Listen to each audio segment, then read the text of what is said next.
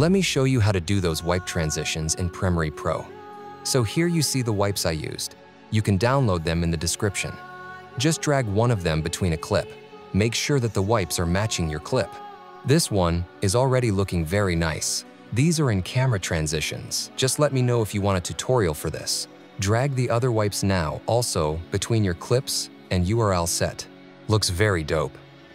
Now, you can bring some whoosh sounds to the wipes so you can intense this effect in seconds. You can find the link in the description to the whooshes I used. You can also add a nice choppy strobe black and white effect to the first clip. You can find this transition in my Essential Pack, which you can download in the description. I created for you guys 50 effects and transitions in this pack. Check the description and download them. Just drag and drop it to the clip.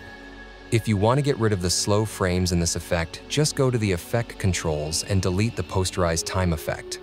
I hope you like this effect. Leave a like and subscribe to my channel.